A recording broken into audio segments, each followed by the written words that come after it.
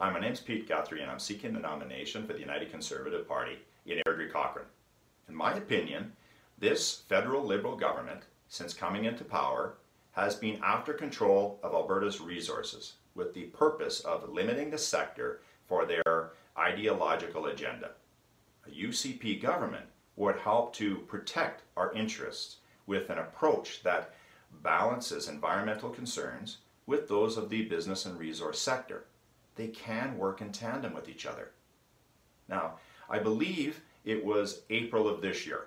Justin Trudeau told a group of wealthy Europeans that he was disappointed that he could not phase out Canada's oil industry tomorrow.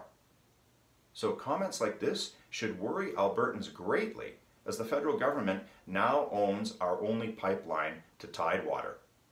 Let's look at this a little bit closer.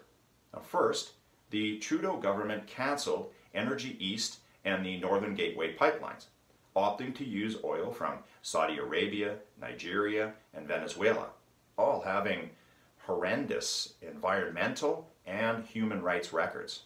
And two, they introduced red tape drastically on resource projects as well as pipeline projects, including up and downstream emissions. Yet, the federal government provides exemptions to a Quebec cement plant and provides permits for billions of liters of raw sewage to be discharged into our waterways.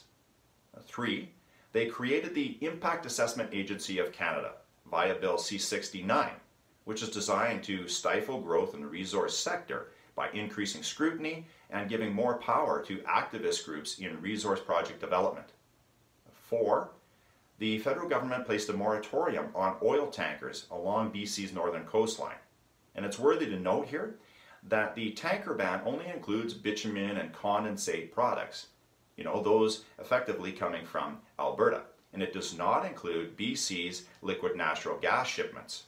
So it is specifically designed to limit sales of Alberta's oil and gas products to international markets. And finally, there's the implementation of the carbon tax. This has a primary target of $50 a ton, but the federal government has designs on $200 a ton. Now look, this doesn't do anything for the environment. These monies go into general revenue. It is purely a sales tax in disguise.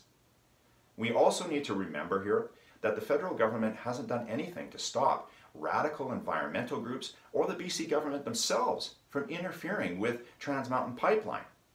And Justin Trudeau recently stated that he will not legislate the pipeline in the national interest of the country, giving both Horgan and activist groups continued license to interfere. And all of this sounds like a bad joke, but it doesn't have to be. We will require a strong government to defend, protect, and promote our province. The UCP provides that hope. And I'm glad that we have Jason Kenney's federal experience to guide us, but he will require a strong supporting group of MLAs. My name's Peter Guthrie. I'm asking you for your support to become the candidate for Airdrie-Cochrane. Thank you for tuning in. If you have any questions, you can send them to info@peterguthrie.ca, or you can like me on Facebook at Peter Guthrie for MLA. Thank you.